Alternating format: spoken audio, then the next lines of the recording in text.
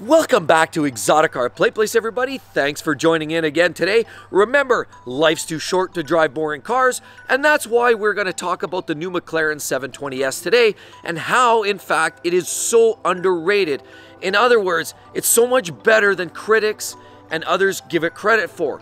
It's the Lamborghinis, it's the Ferraris, it's all that other stuff gets the fame. But push come to shove, as a performance machine, you better believe the McLaren 720S is arguably one of the best supercars out there today. Let's get into some of the details now. Welcome back to the channel, everybody. Mark with Exotic Car Play Place. So the new McLaren 720S is replacing the 650, which came before it. And the 650 utilized the M8 38T engine, and now the new McLaren 720S utilizes the new M840T engine, which happens to be about 50% redesigned over the previous engine. Now, McLaren's always traditionally been known for naming their cars based on the rough horsepower range. For example, the 650S was roughly just under 650 flywheel horsepower. And now everybody's wondering, why is the 720S so much faster than some of its competition with similar horsepower numbers? As a matter of fact, they call it the 720S, but there's been many proven tests that show that the new 720 actually has closer to 700 horsepower to the wheels, which would put it closer to the 770, 780 horsepower based on driveline loss to the engine. Now that is superb numbers. And as a result, these cars perform more like a hypercar than they do like a supercar. It really does move it into the new echelon. So let's get into some of the details on the engine, chassis, and suspension that make this new revised 720S such a great car and so overlooked. So the new 720S actually uses a 4-liter twin-turbo V8 engine, which some believe is actually a bored-out engine, but it's not. It's actually stroked. It's more of a stroker version of the 3.8 that came in the 650.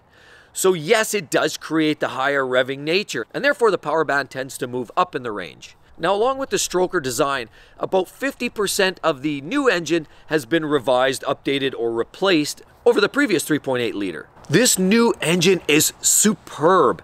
And here's some performance numbers. How about 0 to 60 miles per hour, 2.9 seconds? Quarter mile in about 10.2 seconds, and a top speed of a whopping 212 miles per hour puts this car in a true hypercar territory.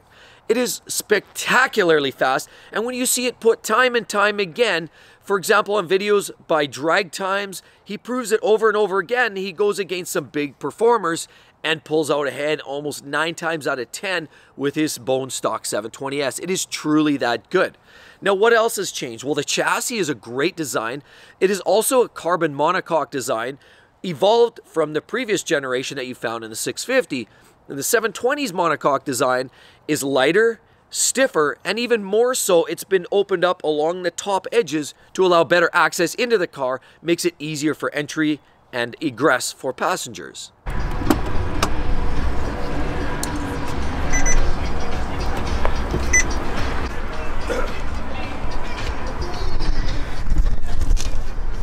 Climb on in.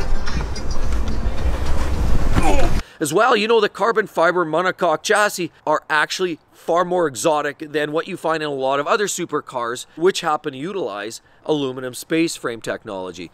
This is real down-to-earth, nitty-gritty hypercar level performance. Well, you want to know hypercar performance, so let's talk about some of the design elements on the exterior of the car. Now, if you look at the front end, that very Skeletor looking front end assembly that you see with the headlights, there are actually vents in there too that lead into some cooling radiators to help cool the engine. Now you move around to the side and you look at all those areas where air is designed to flow in and around, and as a result this car has way less drag than the previous 650 that it replaced. Now moving around, we also see the wheels, great new ultralight aluminum forged rims. And then if you look at the back, focus on the back end of this car, it uses a fine strip of LED taillights, very similar to the McLaren P1 hypercar that cost you over $2 million. That's right, the whole back end is heavily gauged around the P1. Just look at the form around the engine and the taillights and the fin that rises up and down. It is almost identical to the P1 that cost you a fortune. Not only that, has been proven by Chris Harris, who ran a P1 around a track then followed the same track with a 720S and came within fractions of a second. This 720 is truly as good and as fast in a track as the P1, which is the hypercar with equivalent to 900 horsepower, and they did it with 720 horsepower in the 720S. Now the suspension is hydraulic, very similar to the one found in the 650, although they utilized much lighter components, shed a pile of weight, and it just operates on hydraulics, essentially offering more stability and is constantly changing dynamically to allow for their changing road condition. Now moving to the inside of the car, it is a beautiful place. Lots of Alcantara, not so much in the leather department as you found in many of the 650s before it. Now they're moving into the lighter weight synthetic products. Again, as I say, still Alcantara. If you look at the dashboard, it has a two-stage part. The whole pod will either come up and rise and give you the full display if you go into the standard modes. If you select the race mode, then it drops down and gives you the horizontal narrow section, which just gives you the bare essentials. Speed, engine RPM, and the basics is all you need for performance track racing. Then you look around the rest of the interior, high quality, everything is designed, form follows function. It is truly a place for racing. With over 700 horsepower, there's no question this thing is really one of the fastest supercars out on the market today. The materials are simple but high quality, and the car really does give you a sense of hypercar territory.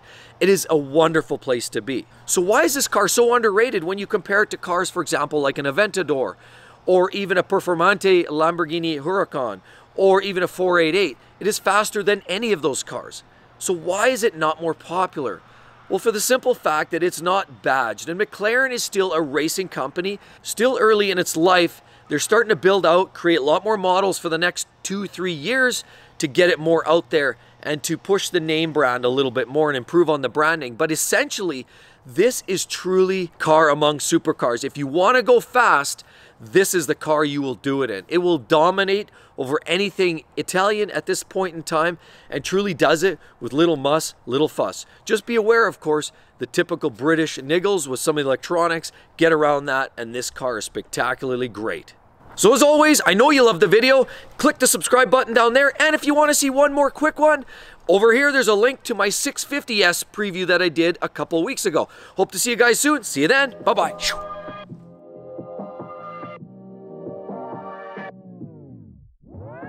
Heat 'em